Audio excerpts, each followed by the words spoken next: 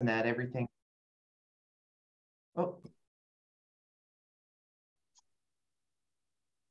Thank you, everyone, as you log on for joining us to kick off this 2022 autumn quarter Michael M.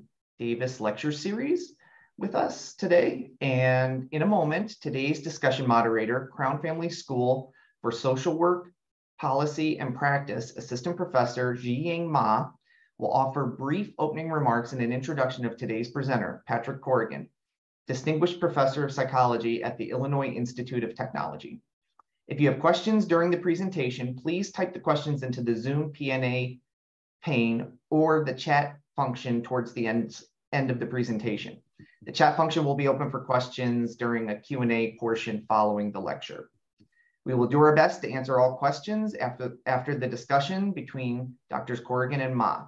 A recording of this webinar will be available on the CHAZ website, chaz.uchicago.edu, as well as via the CHAZ YouTube channel by searching the Center for Health Administration Studies. And now, Assistant Professor Zhiying Ma will introduce today's presenter.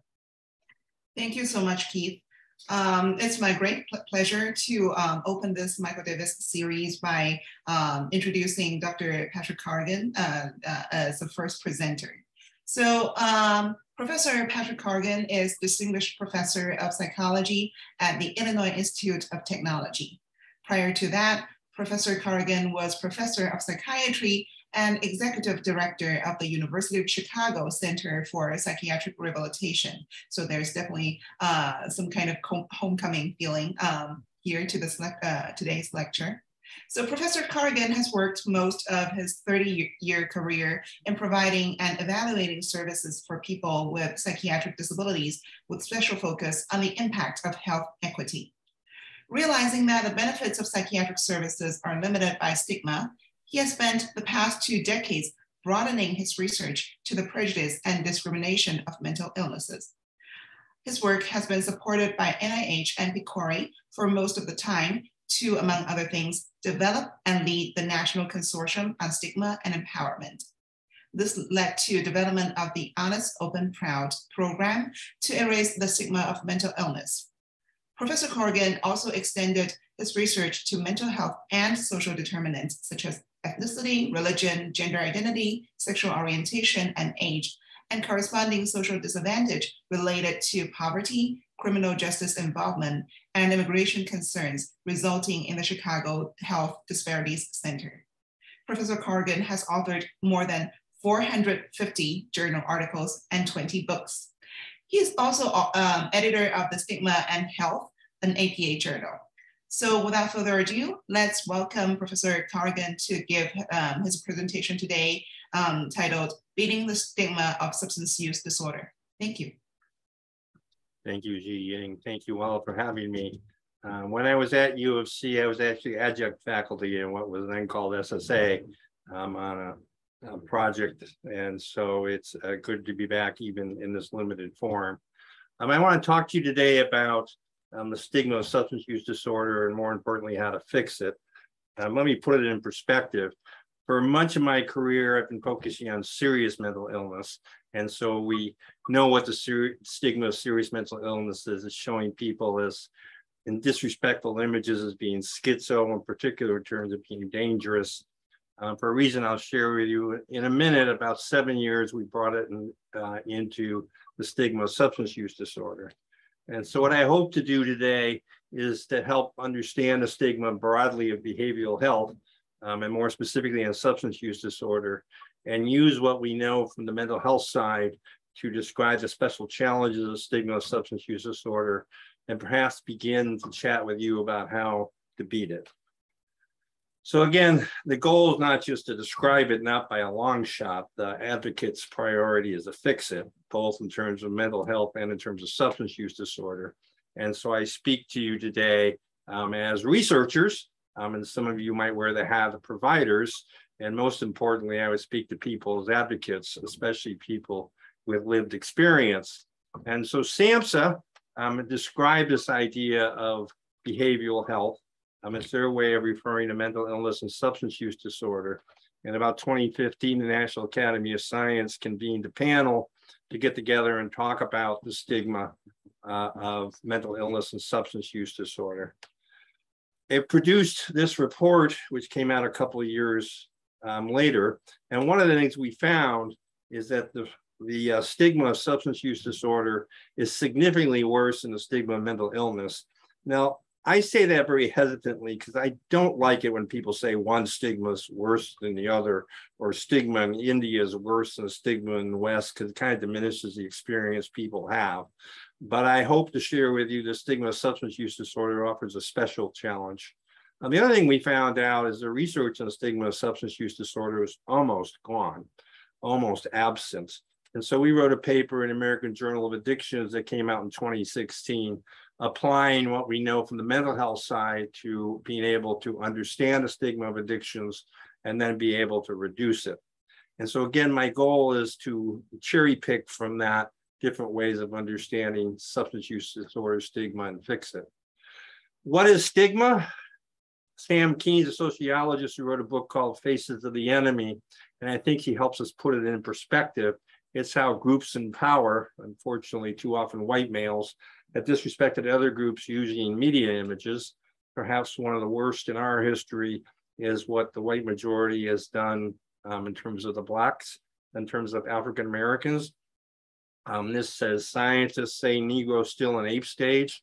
I choose to show this horrible message first to remind us the stigma of mental illness and substance use disorders in the same category as racism and sexism and ageism.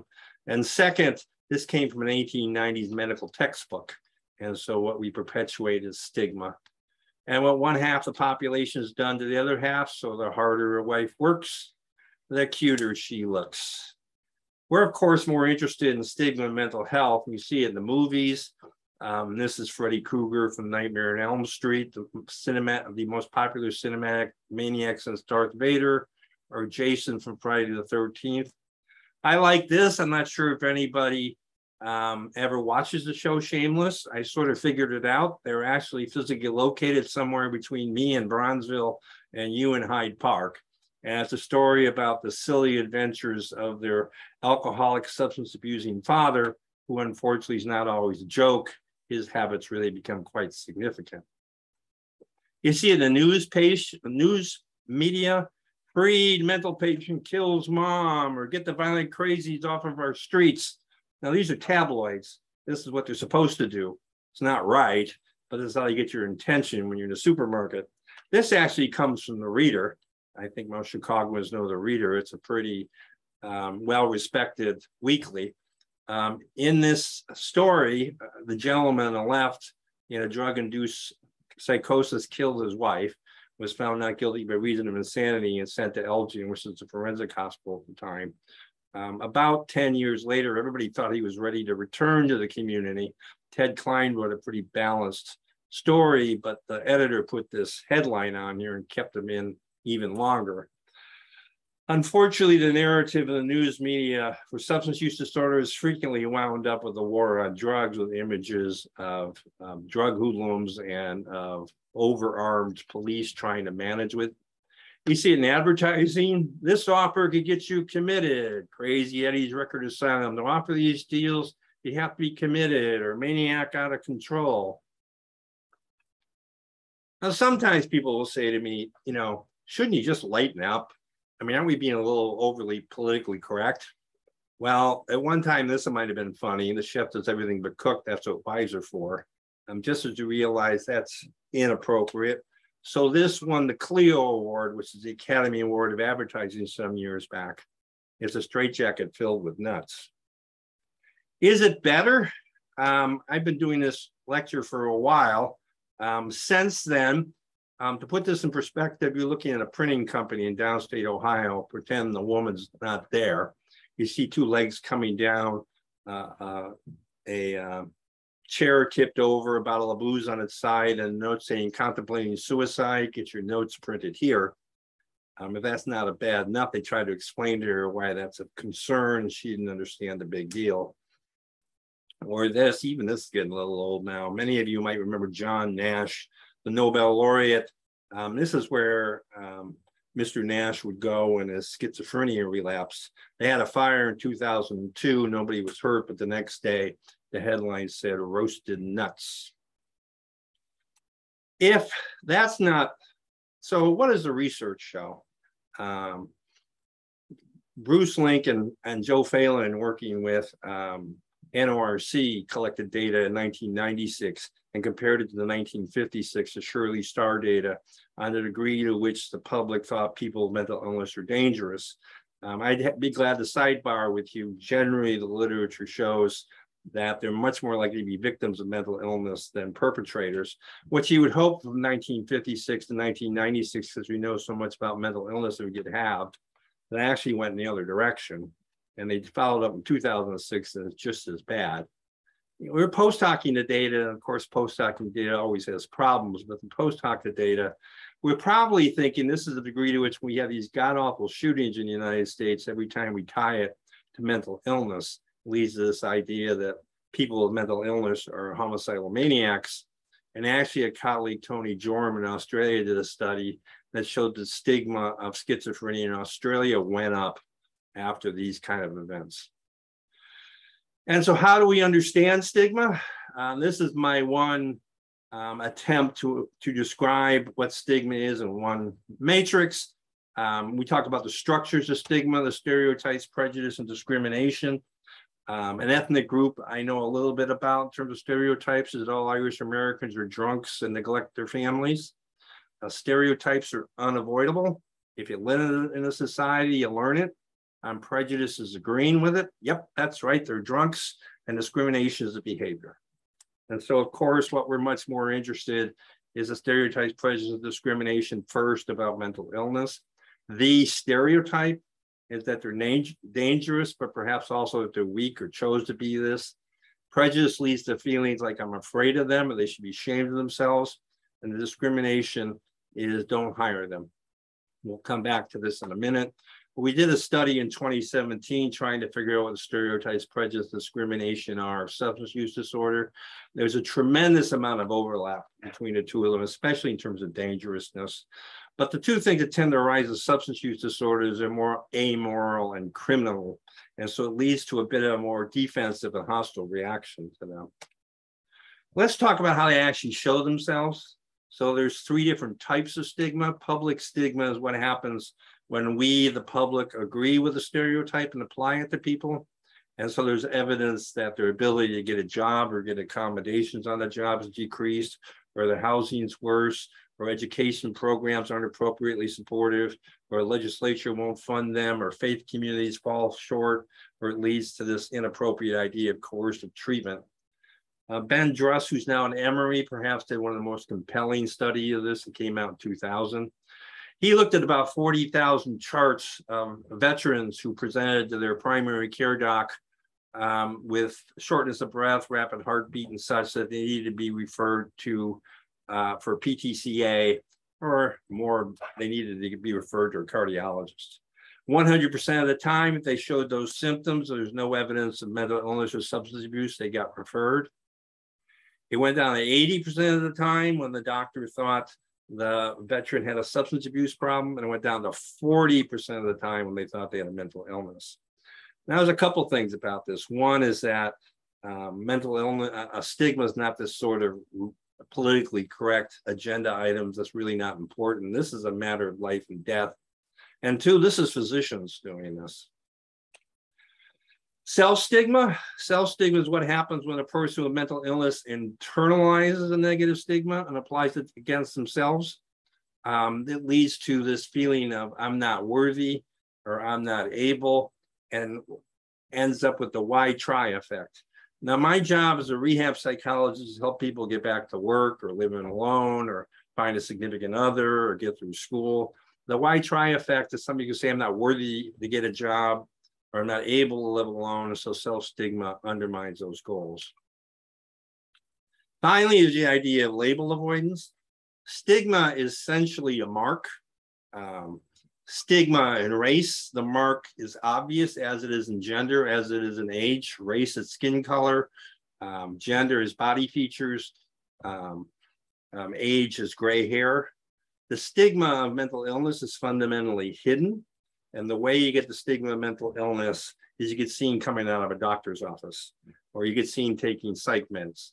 And that's the degree to which people will want to avoid the label, and so they won't want to seek out care. And so generally, there's huge evidence that people with serious mental illness, regardless of the diagnosis, will not seek out care when they can. And so all this work pretty much reflects our years of doing work on mental illness stigma. Soon after the National Academy of Science paper, we started doing a deep dive into what are the differences between mental illness and substance use stigma. And there are a lot, but the two we're really interested in is both the criminal and the civil issues. In terms of criminal, I don't have to tell you, there's laws about age and alcohol, drug use, driving under the influence. It can go even higher to possession or sales. In fact, our own President Nixon codified this whole thing and probably did one of the more damning things in terms of stigma and coming up with a war on drugs. On the civil side, substance use and mental illness are mitigators in lawsuits. For example, in family law, you can bring it up. Usually mental illness is losing ground as a mitigator in lawsuits, but substance use disorder is still prominent. And what's really interesting is disability protections. While it's clearly prescription against not hiring somebody because they have a serious mental illness or not providing them reasonable accommodations, it's apparent that if you relapse with a substance use disorder, you're no longer protected by the ADA. Also, it's socially sanctioned. Perhaps in most recent years, Rodrigo Duterte is the best example of this, really criminalizing substance use disorder to the point of proposing murder. Unfortunately, there are people in our history who applied to this side of the Atlantic. So we know what stigma is. The goal is how to stop it.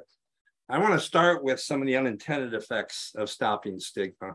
One is that stigma is fundamentally a social justice issue, not an issue of psychiatry or biology. And because it's a social justice issue, we have proud examples in American history of dealing with social justice, like this is Dr. King coming across the Pettus Bridge into Selma, Alabama, or what we've made light year steps in is a gay and lesbian movement.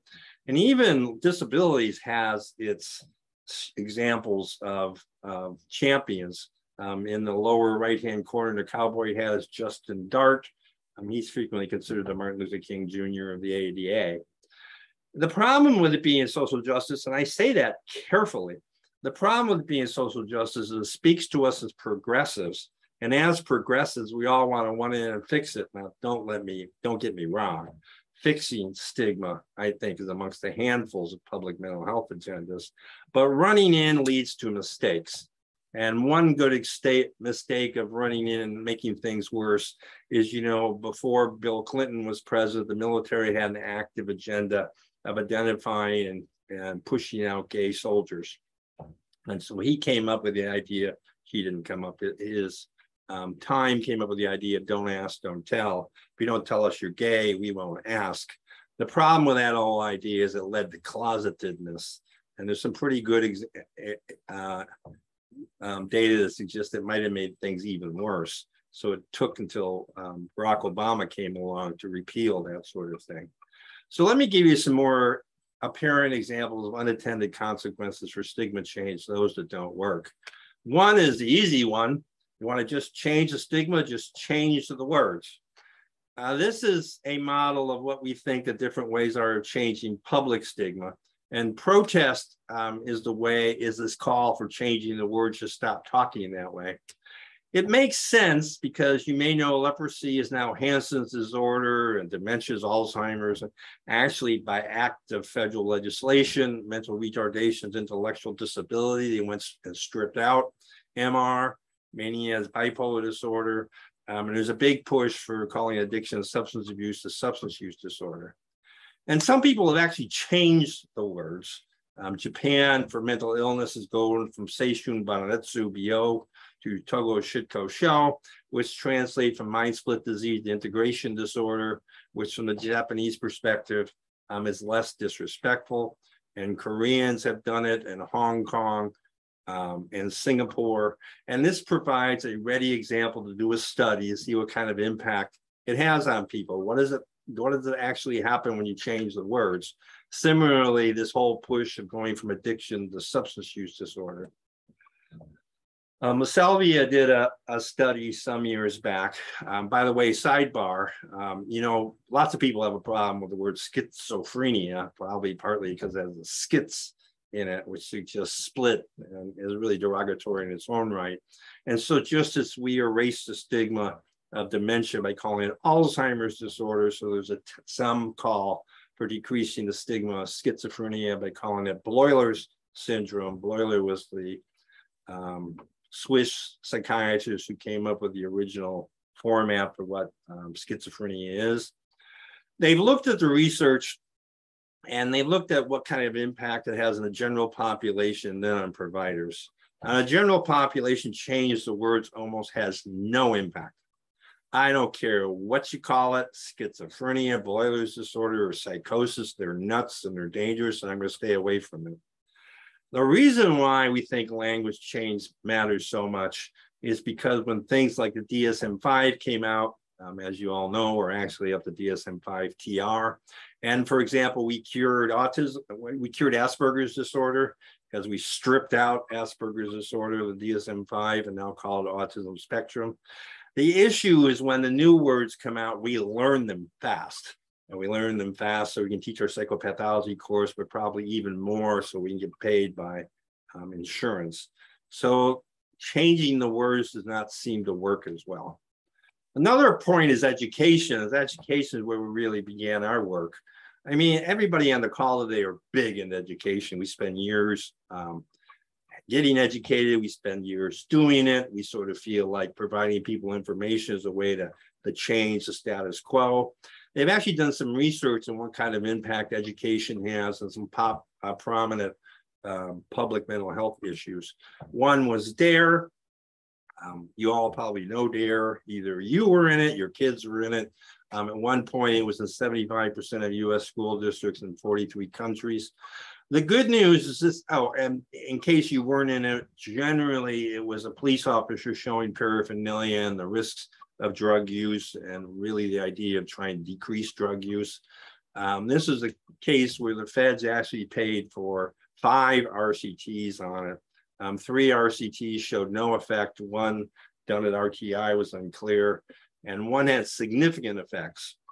People who went through DARE were significantly more likely to use drugs and alcohol at follow-up. So in terms of this case, education seemed to have a rebound effect. Perhaps a more recent one, given we're coming out of the, well, we may be coming out of the pandemic, and vaccinations. This slide actually comes from before that. You know, there's a slew of people who believe that autism is caused by vaccines, which is a major public health concern because there are some childhood disorders which actually might be going up in frequency as a result. So they do research. They'll do research where they show parents who sort of support this idea vaccines are bad news. They show them fact sheets from the CDC, and they show them compelling stories of what happens to a little girl, in this case, who gets it. And 9 in all did a series of studies, and actually this is one of several studies, who shows that this is just parents who believed vaccines cause autism. There was no change from pre to post in their attitudes. There's actually a significant decrease in the degree to which they believe that vaccination, that they agree with the intention of vaccinating their children. So we're much more interested in this case of what education does to mental illness. George Walker Bush launched the Decade of the Brain in 1990, had many purposes to it, but one is if we taught Americans that mental illness is a brain disorder, maybe we decrease stigma. This is actually a PET scan with the occipital lobes in the back lit up, suggesting this guy is seeing things. And we believed from the beginning, in fact, one of our first studies was that this would decrease blame on people. You know, if you saw that it's a brain disorder, you're not going to blame them for it. And pretty much our research showed that. But our research also showed you're not going to think they'll recover. It's hardwired in. Prognosis sucks. I don't care how you look, you're not going to do well. And this belief that they're not going to recover leads to employers who don't want to hire them, and landlords who don't want to rent to them, and healthcare providers who offer substandard care. Contact, I'm Gordon Allport, who's a social psychologist, perhaps best gave voice to the contact hypothesis, believing that, well, we have a long way to go, believing that attitudes between Blacks and whites diminished the degree to which Blacks and whites had interactions with each other as peers. And so we borrowed the idea of the contact hypothesis. This is Bob Lundeen, who worked with me at U of C for about 8 years. He's a person with schizoaffective disorder. We would do contact where you get to meet Bob and hear his story. This is a formula. We came up with it. Hi, my name is Bob. One of the fastest ways to get the stigma applied to you is to throw the label up. In his part, he has schizoaffective disorder. His childhood was not unusual. He wanted to debunk the idea that people with mental illness stigma are born broken. But his mental illness was traumatic. Here's the problem: when you meet Bob, you go, for real? Somebody like you's got a mental illness? I don't believe it. In Bob's case, he was hospitalized more than a dozen times. He get in trouble with the law when he get manic. He used and abused substances. And despite that, he achieved.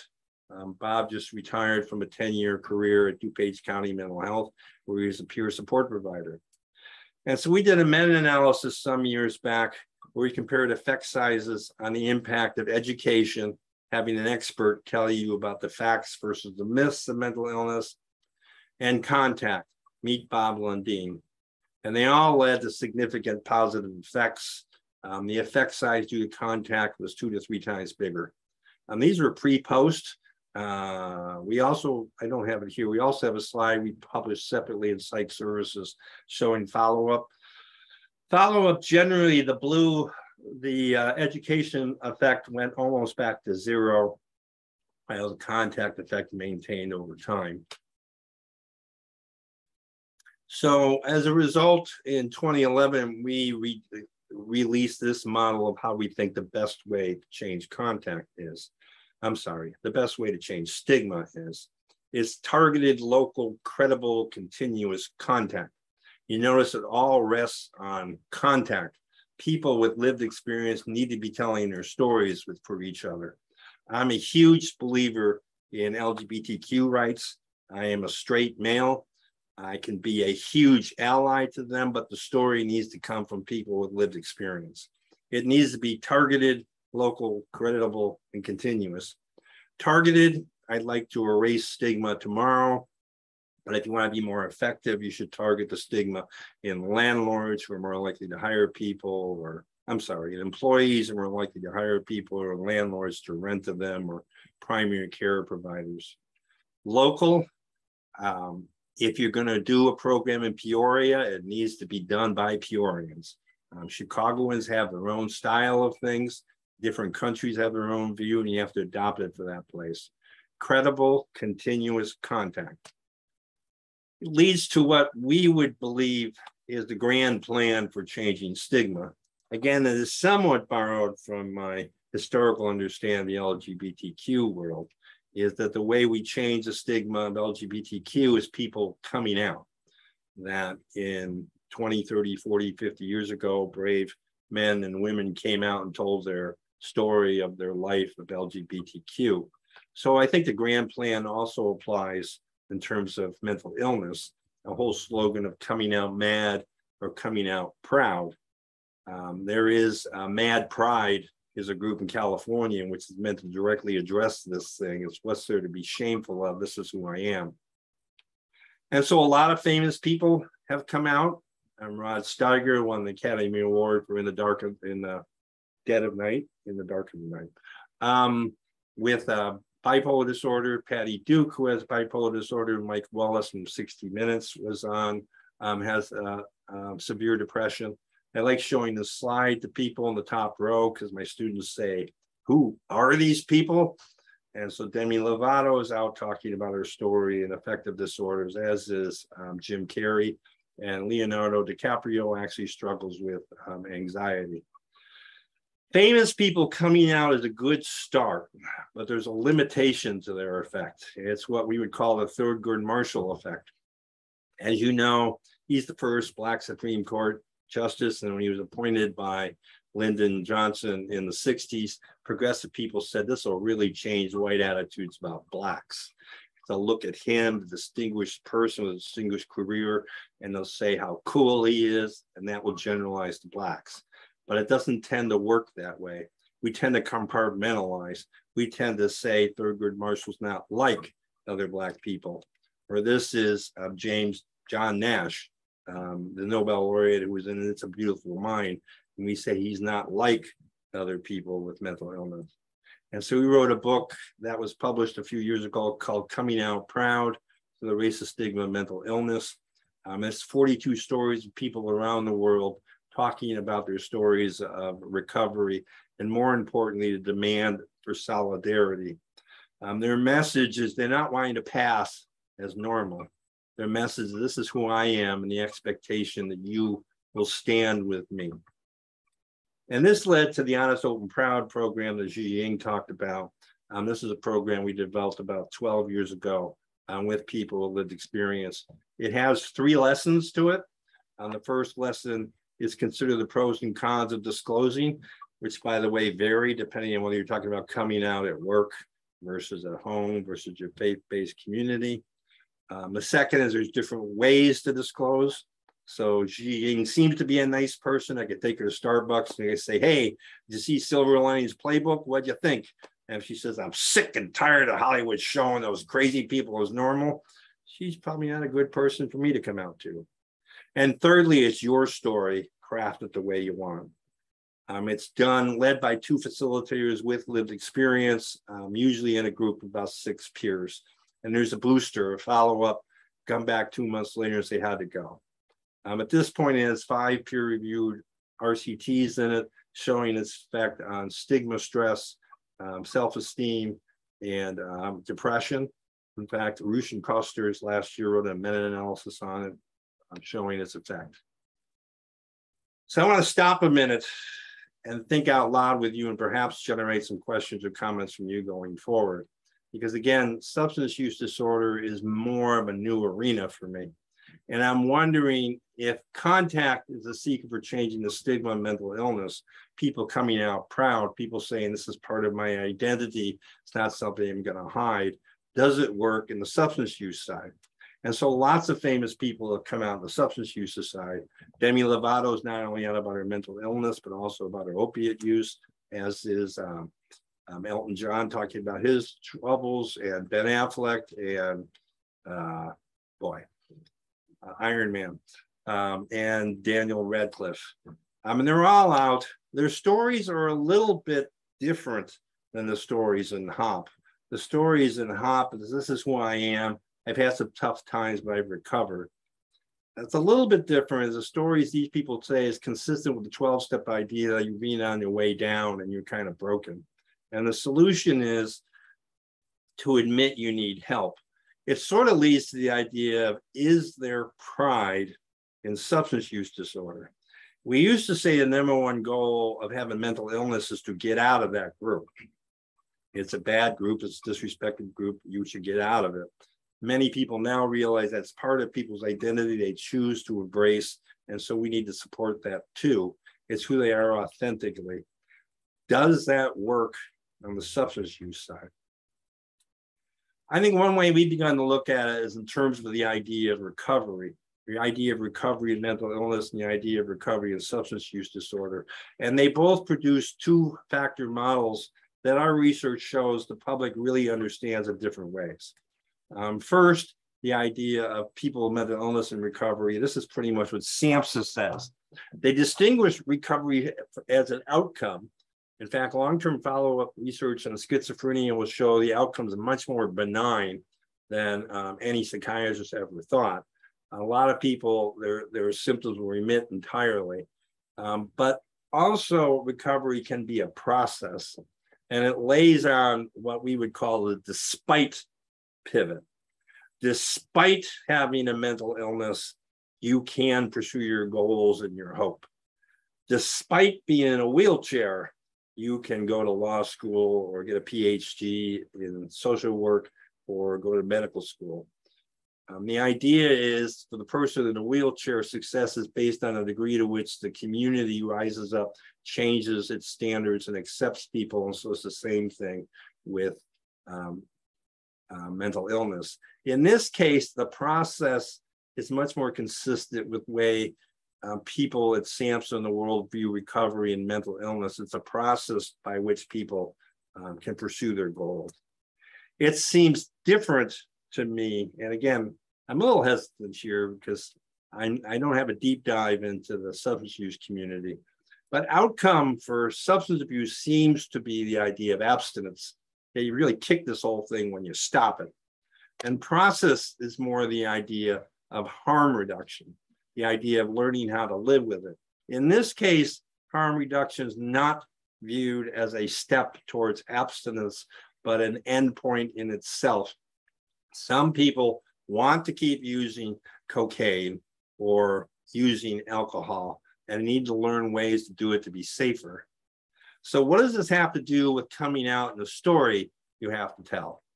Well, in terms of coming out from the outcome side, the message is fundamentally, we need to be abstinence. And those 5 Hollywood figures I showed you is pretty much the story they're telling.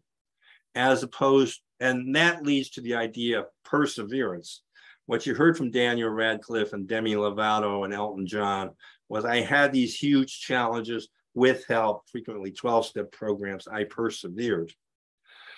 The process side, though, is much more this idea of harm reduction. Despite having a substance use disease, learning how to live with it, this is part of my identity and having pride in it. The recovery model on the mental health illness side is really quite prominent. The idea that it's a process and you should be hopeful and optimistic and go forward is really quite prominent. I think the coming outside, I know there's many proponents of harm reduction. I still think it's a foreign case to sell to people from the community. There's a group called Faces and Voices of Recovery, which I've worked with in the past, which is much more supportive of this idea of being out and being proud and saying this is who you are. But it seems to me to be a bit more of a foreign idea. Leads to what really makes this difficult is the idea of intersectionality, spelled with an O. The idea of intersectionality, the original idea of intersectionality came out when gender studies and Black studies merged, and they asked themselves, is being a Black woman just being Black, being a woman, or the sum of them both? And the problem is the sum of the both is not a simple math exercise. It's frequently probably a unique interaction, not only for the community of Black women in general, but also for individual Black women. And in substance use disorder, the intersections are even more compelling and the like. There's the issue of people with substance use disorder also having mental illness or being from a diversity, equity, inclusion group, or poverty or incarceration. In fact, we did Honest, Open, Proud at the county jail some years back. The county jail, they take inmates who are there with a mental health concern and put them in different colored clothes so everybody can see them. And we put them in a segregated unit and did Honest, Open, Proud. And they said, this is really great, but look, doc, you know, I'm not only struggling with coming out of the mental illness, but I have a substance use problem and I have HIV/AIDS. I got to tell everybody else I was in jail. And so the stigma of the intersection and dealing with it is even more compellingly difficult. So I speak to you today as scientists and look forward to questions in terms of the science of it. But I also speak to you as advocates. This is, of course, one of the greatest examples, heroes in American history of advocates, Martin Luther King Jr., who made great strides in terms of racial equity. On the mental health side has the same thing. This is Clifford Beers, who was in a psychiatric hospital in Connecticut at the break of the 20th century. He later came along and started the mental hygiene movement, which morphed into Mental Health America. And he said in 1909, think about this, this is 1909. He said, I must fight in the open. He realized you need to come out and deal with things. And so I like to end with a prayer from Gandhi, who is another hero of social justice in our time, who said, "Let our first act every morning be to make the following resolve for the day. I shall not fear anyone on earth. I shall fear only God. I shall not bear ill will towards anyone. I shall not submit to injustice from anyone. I shall conquer untruth by truth. And in resisting untruth, I shall put up with all suffering." What he said for India applies for the challenge we have in front of us. This is me. Don't hesitate to email. I do this as an avocation. We'll get back to you soon. Thank you. I'll turn this back to Zhiying. Thank you so much, Dr. Corrigan, for this great talk. And I think there's already a question, so I'm going to ask that while also waiting for other questions. I have tons of questions and curiosities myself, but I'll try to insert them when there's period of like silence. So we have a guest, David Ennis, who asks, how do you measure the level of stigma? So if you go to ncsc1.org, our website, we actually have a toolkit. There's several different measures. It depends whether you're measuring self-stigma or public stigma. Public stigma, remember, is a set of attitudes. The attitudes are embodied in stereotypes. We have a model looking at stereotypes related to blame and shame and dangerousness. And so it's a 7-point scale that we've been using called the attribution scale, which has a lot of legs to it. Self-stigma, we have a self-stigma measure. The self-stigma measure is actually based on a regressive model, based on a regression stage model, making things worse. So it's based on are you aware of the stigma of mental illness? All people are dangerous. Do you agree with it? Yep, they're all dangerous. Do you apply it to yourself? I'm mentally ill, I must be dangerous. And you're harmed by that. And therefore, I think I'm less than anybody else. If you go to the website, you can download it or email me and have somebody send it to you. Great, thank you. And next we have a question from Hagen Black, who asks, how can we lessen behavioral health stigma in professional white-collar careers? One more time. How can we lessen, it's also in the chat, how can we lessen behavioral health stigma in professional white-collar careers? How can you lessen stigma that white-collar professionals experience? I think so. Or Keith, does the audience, are they able to unmute themselves and chime in? I can unmute them if he wants to raise his hand, him or her, and I can unmute their microphone. Yeah, I don't know if that person wants to say more or. Well, let me take a stab at it and then they can clarify. There's a lot of anti-stigma programs at many different levels facing many different communities. The Chamber of Commerce, the National Chamber of Commerce, has a group whose name escapes me, whose particular job is to look at the stigma in work settings. And that tends to be dominated on white collar sort of things. And so we've attempted doing honest, open, proud, and white collar settings. We don't have a big enough data set to know what kind of impact it has. You see more and more prominent CEOs coming out with their own mental health challenges. So I think the degree to which people are out, and that's okay, in the long term will probably have an impact. In the shorter term, education programs might help, though I really caution in the education programs because it can be no more than a Band-Aid that really doesn't last very long. And that's sort of one of my questions, and that is, can you expand on like why the education programs typically don't work or don't work to their full extent? We know the result from what you've shown us, but what is the kind of intermediary process that explains that? Well, of course, you're asking me to post hoc the data, and I tend to be a Republican about doing that. But of course, post hoc, my best guess is that whatever benefit it has does not endure. And the reason it does not endure compared to the compelling nature of meeting somebody who then they and their peers will always be there is that the impact of the knowledge just doesn't stick over time.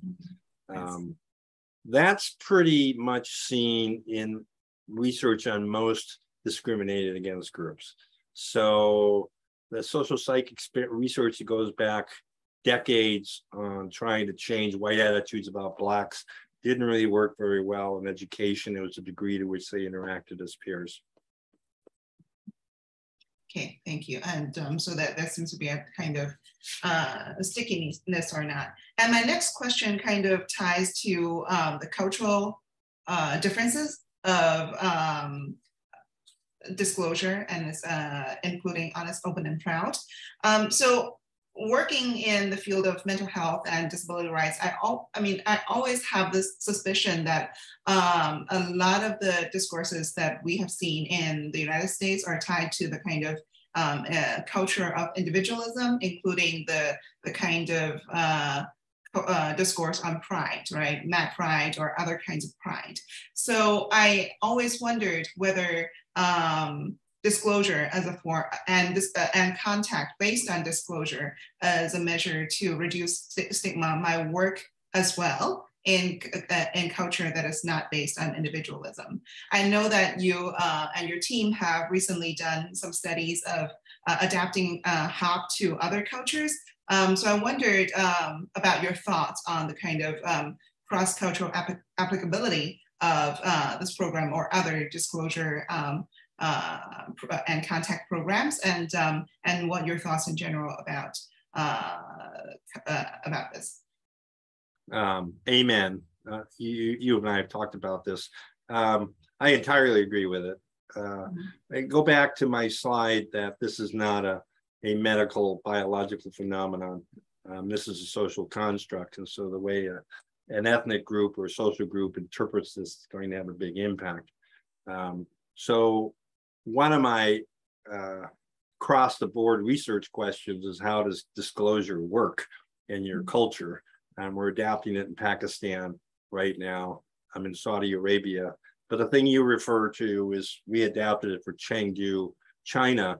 And it's a very labor-intensive community-based participatory research process. I mean, the one problem with us working in China is we speak absolutely no Mandarin. I'm not sure we have to, but we're definitely at the sidelines. And in doing community-based participatory research, we give them the program, start broad with a discussion of stigma, and then encourage them to take it apart in any way. My favorite anecdote is when they got all done. You're right. Honest, open, proud is a very individualist thing. I couldn't agree with you more. It's a very collectivist thing, and how you work in cultures. And their big response is, well, this is okay, but where's mom and dad in the whole thing? And so there was this real need. And, you know, one part of me, the Western part of me says, you know, it's not up to mom and dad. But in appreciating and respecting Chinese, that becomes a big issue. So we worked with them and they adapted it. They came up with sort of a HOP side, HOP alley to go into the issue to mom and dad too. Mm-hmm. Well, I mean, I look forward to learning more about that HOP ally program. And so our next question comes from Professor Harold Pollack.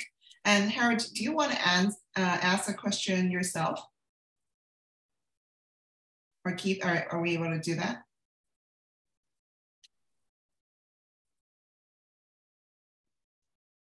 Yes, can you hear me now? Yes, he's. So the self-stigma concept has, I struggle with one aspect of it. So suppose someone has a substance use disorder and they've done certain things that are connected to that disorder. Maybe they drove intoxicated or they committed a survival crime. And how do you distinguish someone taking responsibility for or making amends for some concrete thing that they did, and saying, you know, I really had this problem while I had my substance use disorder that was affecting other people, from a self-stigma that is harmful to the individual and should be and needs to be addressed? It seems to me there's a tension there that there's, if you think about the traditional 12-step journey, you know, making amends is a key concept in it. And how do you think about that, sort of the tension in that? Yeah, I think that's a great point. I think we would take it back to the issue of identity. Is despite the mistakes you've made, as a person, do you think there's some value in it? I think the example on the mental health side is people with mania who do unfortunate things while they're manic, or people with schizophrenia who similarly do stuff, is despite that, there's some worth in the person itself. And that's the part you want to come out and say, this is who I am, using substances as part of that. Thank you. I think, by the way, the other interesting thing, and we wrote a paper some years back, is self-stigma is fundamentally low self-esteem and shame, which is really a bugger on the mental health side when you're looking at depression, right? Because people depressed frequently show that kind of stuff over time. Perhaps to us, one of the ways to discriminate that is to parse out the sense of shame from course, that the sense of shame related to self-stigma will endure over time, whereas that for depression may come and go in some sort of episodic way. The challenge that I have is there's a sense in which part of self-efficacy is taking responsibility, and that it's not who I am. And one of the ways I'm going to show, I had a substance use disorder, and I did this thing that was reflecting my disorder. And part of the way I demonstrate that it's not who I am and demonstrate to myself is that I make amends for it and take responsibility for it and say it is not, say, yeah, and to be very forthright in addressing it. And that's where I sort of feel like I go back and forth on it. That sounded way more brilliant before I said it than after I said it, but I hope that the point was communicated. I'd be glad to talk to you and people in the field. My thought of it is this is partly a dominance of a very compelling 12-step approach, and that we realize good mental health is not solely reduced to your sense of efficacy and going back and undoing things, that there's a sense of your identity that exists separately from that. As a cognitive behavior therapist, I'd always say distinguish people's troubling behaviors from them. And so that would be the thing here too. I don't think we want to equate people who abuse substances as their sum of failures as a result of it. Yeah, thank you.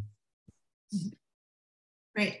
So our next question comes from, sorry, I don't know how to pronounce your name correctly, Aisha Hafiz, who asks, should journalists avoid highlighting the mental illness struggles of perpetrators of violence, considering what you've said about the stigma that is related to those kinds of reports? So if you're into that, one place you want to look at is the Carter Center. Jimmy Carter, his wife, Rosalind's been a big mental health advocate for the longest time. And they actually have a journalism fellowship to talk to journalists about how to talk about these kind of issues. Simply put, I think I would have no problem with people saying the follow-up after these god-awful shootings and the degree to which they tie it to mental illness is probably the big flame that exacerbates stigma. I actually ended up in NPR after the Denver shooting and the Connecticut shooting, saying what you see a lot of talking heads say, which is there's no direct connection to mental illness. And that was unsatisfying because these horrible things people want an answer to. And so their answer in the past used to be tie it on to good and evil, which we don't have anymore.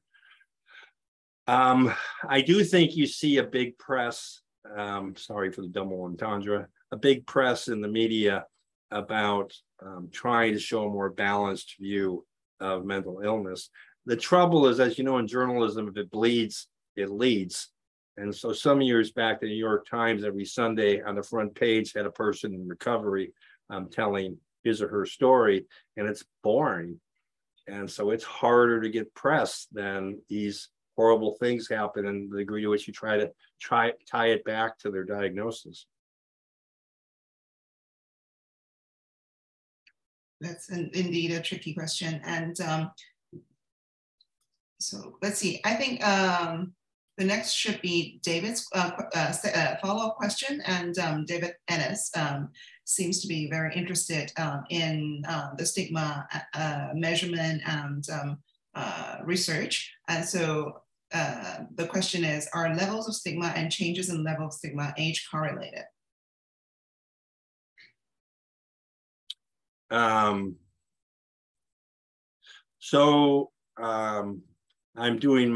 pulling my mental books off the shelf, and there's been a slew of research trying to tie stigma to demographics. And generally, they do not find, surprisingly for me, they do not find any connection between stigma and ethnicity. Stigma and gender, generally you find women who have a mental illness are more benignly viewed, and the public who are women are less stigmatizing. Age, you would hope there's sort of a reverse effect, inverse effect, that younger people are less stigmatizing. I think to really capture that, you need a broad sample in age, not a restricted range. I know in our studies where we looked just at adults, we have not seen it. I think it would be interesting. I can tell you anecdotally, we have Honest, Open, Proud, all versions. We have a college version of it, we have a high school version of it. And the high school version is a little bit reminiscent of what I started experiencing in the gay community, which is, you know, what's the deal? It's sort of who they are, get over it. And so there are a lot of people anecdotally in the high school thing that says, why are people giving us a hard time about this? Again, that's sort of feedback from this limited sample, but I have this hope that it will go in that direction. Mm-hmm. Great. So the next question is tied to your comment about name changes and the pros and cons of name changes. So Brittany asks, does anyone have language they use that is not behavioral health when discussing mental health? They said they run into people believing some actions are a chosen behavior because of the behavioral health phrase versus an outward expression of a mental health condition. So, you know, I'm editor of Stigma and Health. I've actually been second chair or third chair on studies looking at different language. Other than the heinous end of things, like calling somebody schizo or psycho, there is no consistent findings on whether some words are better than others. Behavioral health, I find a bit confusing until SAMHSA came along and said, this is what it is. I can tell you, I do a lot of public speaking on this, and depending where I'm at, I vacillate between behavioral health, mental health challenges, mental illness. And your point about behavioral health, if I understood it quite right, I've got blowback from that. People say, you know, it's not a behavior, I'm not choosing to do this. Or other people say you're minimizing it, it's a lot more than behavior. Honest, Open, Proud actually has part of its first lesson in what do you call it? It's you for yourself, what do you call it? Because we want to respect that. Because I think you want to avoid word police. You don't all want to get in a fight with each other about what you're going to call it. You can't get down to the real business of changing stigma. Great, thank you. Our next question comes from Curtis McMillan. And Curtis, do you want to unmute and ask the question yourself? Let me find Curtis on the list, and he should be able to talk now.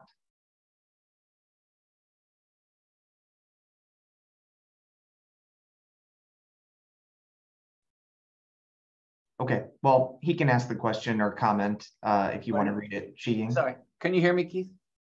Yes. So my question is about people coming out and proud with their substance abuse histories, and the fact that epidemiological studies show that there's millions of Americans with substantial substance abuse histories who desisted at substance abuse on their own without professional intervention, without going to 12-step groups.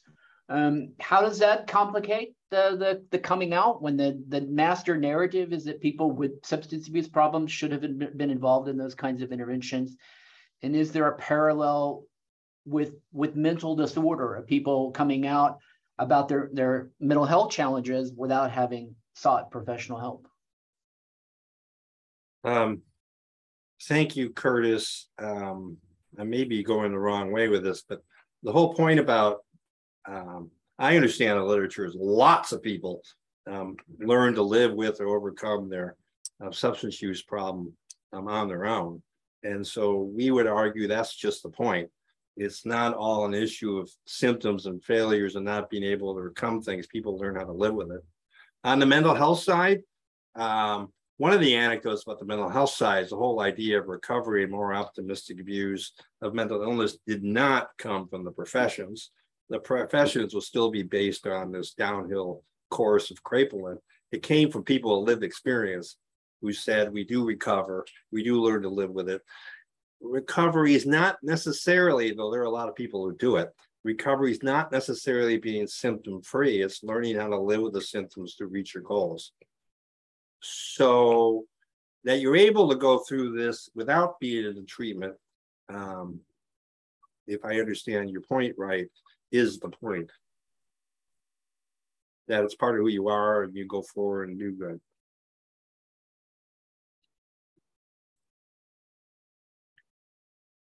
Yeah, I guess I can chime in and say that one thing about talking about stigma and at least mental health is that, well, I mean, a lot of psychiatrists and mental health professionals also talk about stigma, but when some of them talk about stigma, they're talking about like, they're implying that, well, you are suffering from mental illness, you should be seeking treatment, you should be taking meds, etc. And you're kind of not doing that. And so that's why you should be coming out and acknowledging your mental illness to that regard. But as I understand, this is not what you implying or what a lot of people in the MAPRI movement, when they're talking about owning the identity, is referring to. And there should be a wider degree of latitude in terms of the relationship with medication, with treatment, etc. Yeah, so I have my thoughts about this a lot clearer in the mental health side, and you said it. Coming out is not an issue of being a better patient and telling people when you're ill and having a rough time. It's part of sharing who your identity is. It's part of sharing that despite continuing to have this, you can do fine. And I say this as a licensed clinical psychologist and somebody who's in the psychiatry department. The most stigmatizing professions up to about 10 years ago, we're talking about lawyers and plumbers and electricians. The most stigmatizing professions were psychiatrists and psychologists. And perhaps post-hocing the data, that's an example. They tend to see people when they're really sick, and they tend to reduce it that way. But in terms of changing the stigma of mental illness, psychiatrists and psychologists have not been great champions. And you want people to speak for themselves with lived experience and say, this is the reality. Data does go ahead and support it.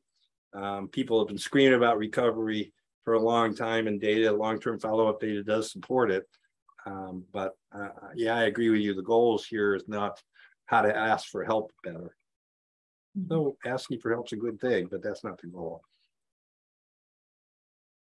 Thanks. So we have a little bit of time. I wondered if the audience still has other questions.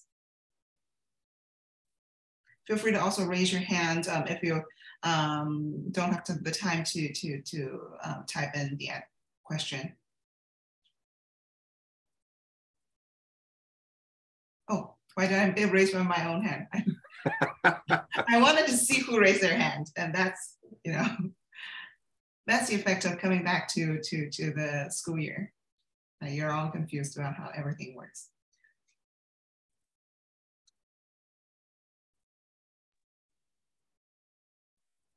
I don't see any raised hands, Ji Ying, if you have any additional comments or questions.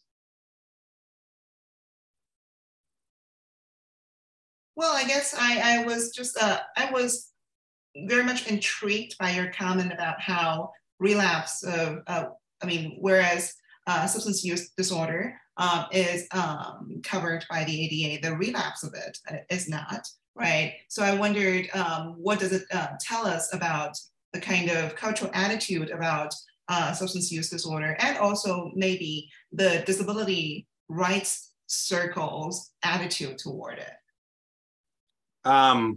My quick response is that people with substance use disorder are only okay after they abstain. And so if you're not able to abstain, you're still broken, and therefore the law should protect you. Mm-hmm. So still, it's still very much a kind of outcome oriented. Yeah, think of the irony. If you relapse because of mental illness, your place of business still has to provide accommodations to you. Not true with substance use disorder. Yeah, I think that just reminds us that even within the community of people advocating for or working for disability rights, there's a lot of education to do in terms of understanding substance use disorder and people living with it as part of the community. So Harold has another question. Do you want me to ask, or do you want to speak about it yourself? Okay, just many of us are huge fans of Irving Goffman's book Stigma, and I just wonder if there's some other, by the way, one of the great works of game theory ever written, although there's not an equation in the entire book. Are there other works that you would recommend for those of us either in social work, mental health, public policy around stigma that you think would be really valuable for us to learn from? So let me give you the prominent researchers. Bruce Link probably goes back the longest. He was at Columbia. He's now at UC Riverside. He's a sociologist. Actually, a lot of some of the first good research on stigma were done by sociologists. Bernice Pesco-Solido, who's at Indiana University, who does big data epidemiologic studies, who shows the stigma of mental illness is getting worse. Canada has a big program now, and it's probably its 15th year to erase the stigma. And somebody named Heather Stewart, S-T-U-A-R-T, leads that up and done some good stuff. The World Psychiatric Association has matured. I didn't like the way they originally started on this, has matured into a better view of anti-stigma. And Graham Thornycroft, who's in London, does good stuff on that. I've written 20 books. Great book if you're looking for a stocking stuffer is The Stigma Effect, which came out by Columbia University Press, which is reviews unintended consequences of stigma change. And while the pandemic, we had nothing better to do, we edited a book on the stigma of substance use disorder, which is Schomerus, spelled S-C-H-O-M-E-R-U-S, tends to be the well-known researcher on stigma and substance use disorder. Thank you. Great, thank you so much. So I guess we can wrap up here, and thank you so much for Dr. Corrigan for your wonderful presentation today. And it's a great way to really kickstart our school year. And thank you all the audience for your questions and comments. So like Dr. Corrigan said, if you have any questions, feel free to reach out to him. And we look forward to seeing you in the upcoming Michael Davis lectures. So I guess with that, I'll hand back to Keith and see if he has other comments. I have nothing more to add. Thank you, Drs. Corrigan and Ma, for this insightful discussion and presentation. It's one of my favorites. Thanks See for having everyone me. soon. Thank you. Thank you for attending. Thank you, Ying. Thank you.